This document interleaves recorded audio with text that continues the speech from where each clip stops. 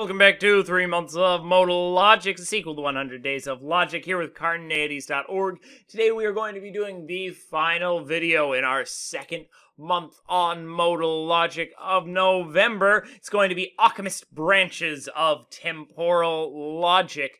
We're going to be kind of expanding on the idea of branching temporal logics here. So, the system of branching temporal logic that we will examine here is attributed by Arthur Prior to Occam of Occam's razor.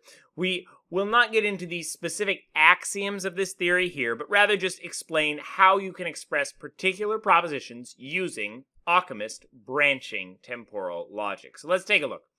Often branching temporal logic uses kind of this diamond and this square that we've seen in alethic modal logic to denote there exists some future timeline and for all future timelines, respectively.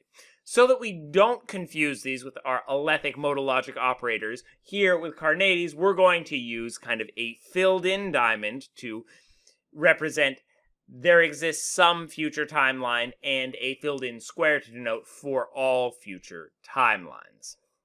To be clear, that means that box P means that P is the case at this moment in all possible future timelines. Similarly, diamond P means that there exists some possible future timeline in which P is the case at this moment.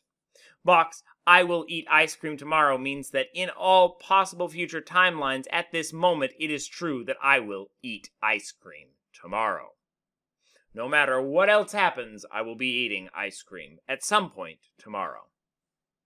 Furthermore, these symbols can be combined with our future tense operators. So it's not quite clear, at least to me, how they could be combined with our past tense operators. So it's possible in some future timeline that it's always going to be the case that G means that in some future timeline, P will be the case at all future moments.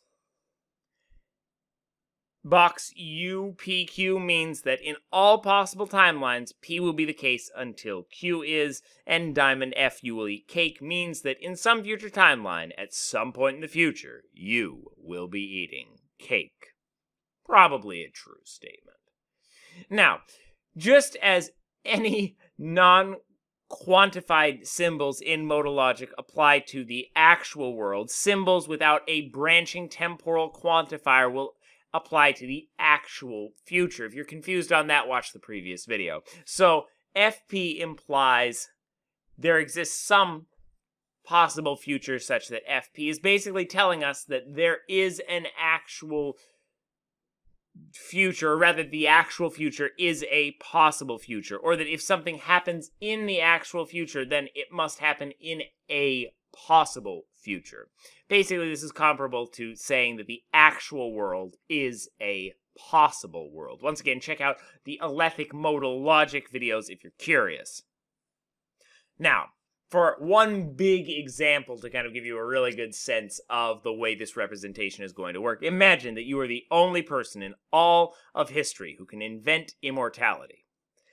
In every possible future where you die before you get to the age of 100, humans will not have achieved immortality when you die, because clearly you die, and never will in any future timeline.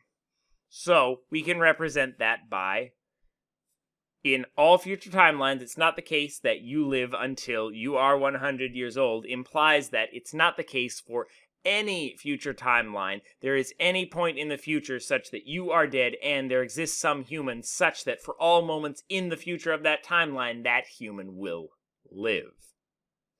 Hopefully that makes sense. We tried to use a bunch of different operators there and give you a little bit of sense of how they interact with other kinds of modal quantifiers.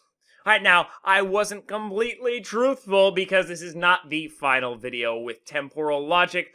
Or at least it's not the final video for time. In the next video, we're going to be looking at a very important paper and a very important idea in time, which is McTaggart's famous The Unreality of Time. It doesn't have a great deal of bearing on temporal logic, other than the fact that it has to do with time. Watch this video and more here at Carneades.org, and stay tuned for one more full month, all December long, where we're going to be continuing with the 3 months of modal logic. And, as always, stay skeptical, everybody.